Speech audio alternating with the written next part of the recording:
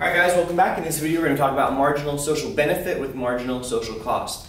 Alright, so behind me I have two supply and demand models, really basic, exactly what we've done all year long. So at this point we know that the intersection of supply and demand curve, where the quantity supplied is equal to the quantity demanded, that's our point of equilibrium. And so we have our equilibrium quantity and our equilibrium price. And to this point we've assumed that when the market is in equilibrium that is a good thing, that the market is providing something efficiently. So in this case, we'd be making the assumption that this demand curve represents the marginal social benefit. So in other words, well actually let's define that down here. So I have a little bit of an equation, really simple. Marginal private benefit plus a marginal external benefit is equal to the marginal social benefit. Alright, a lot of acronyms, lots of words, it's not a tough concept at all. The marginal private benefit, when we think about private benefit, it's the people who are directly involved in this transaction. Alright, so we'll use the word marginal private benefit to represent the people who are buying the good, the ones who are actually involved in the transactions. Same way with cost, we're going to have a marginal private cost. That'll be the people who are actually selling the good. Alright, so those will be the word private. So it's people actually buying and selling, whether it's marginal private benefit or the marginal private cost. Then we have something called external costs and benefits. Now again, from previous videos, you guys have already been introduced to these terms. This is when there is some kind of additional either benefit that accrues to other people as a result of your purchase of that good. So you get a flu shot and then they're less likely to get the flu because you're less likely to get the flu, so it's less likely to be spreading around in their area. So there is a benefit to them of you getting a flu shot. That's an external benefit. So when we take the marginal private benefit, that's the benefit you receive for buying that good, plus the marginal external benefit, the benefit other people get for you having bought that good, that will give us something called the marginal social benefit. The idea here is that when this is the case, when the supply curve is representing the marginal social cost, the demand curve is representing the marginal social benefit, our market is not only in equilibrium, but it is also producing the optimal quantity of a good. However, this isn't always the case. Sometimes this demand curve, instead of representing the marginal social cost, it's really only representing, or sorry, I said cost, I should have said benefit. Instead of representing the marginal social benefit, it's only representing the marginal private benefit.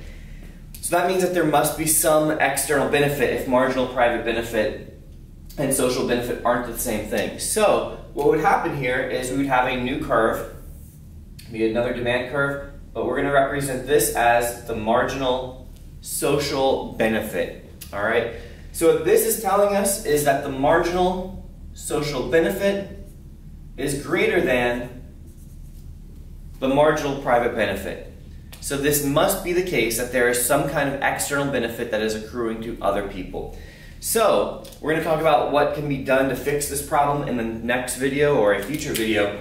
But what this is showing us is that, as it turns out, our market equilibrium, where supply equals demand, is not actually the optimal amount of production for this particular good, because this would be, there is some kind of positive externality in this particular case. Because the marginal social benefit is greater than the private benefit, that must mean that other people are benefiting by your purchase of that good.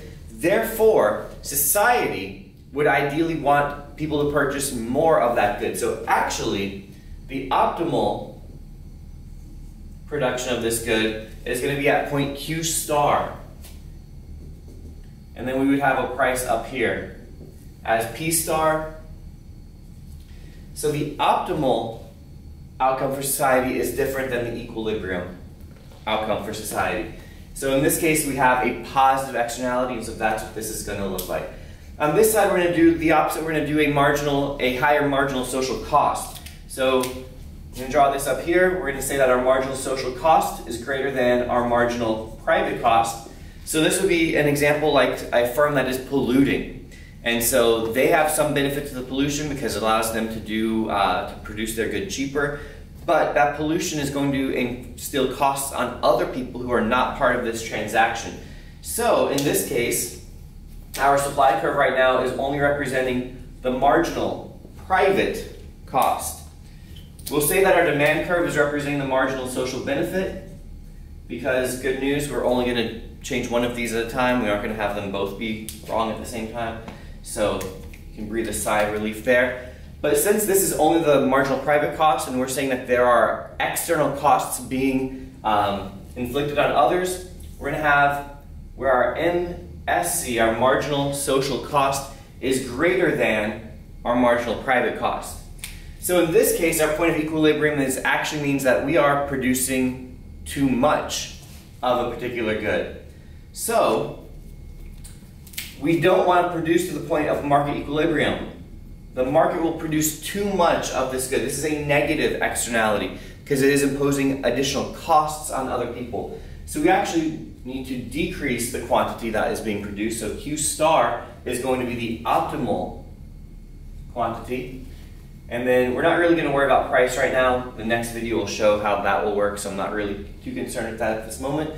But this will be our optimal amount. And again, the principle comes back to we really only want to produce to the point where the marginal social benefit is equal to the marginal social cost, because that means we've taken into account all costs and benefits, not just to the people directly involved in the transaction, but society as a whole. So the people who are going to be negatively affected by the pollution, or the people who will be positively affected by you getting more education, or by you getting a flu shot, or whatever the case is. So if we look at point E, what we would notice, if we look at the points between point O and point E, between the optimal and the equilibrium, is that all of these points of production, all these marginal social benefits, notice that they are less than the marginal social cost.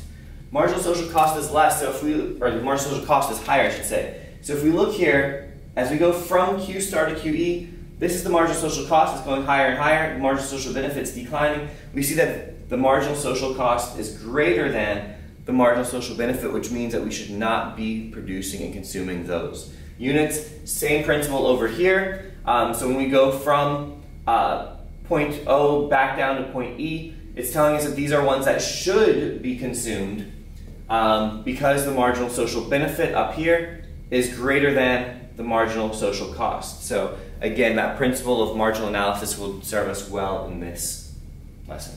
Till next time, this has been a Money production.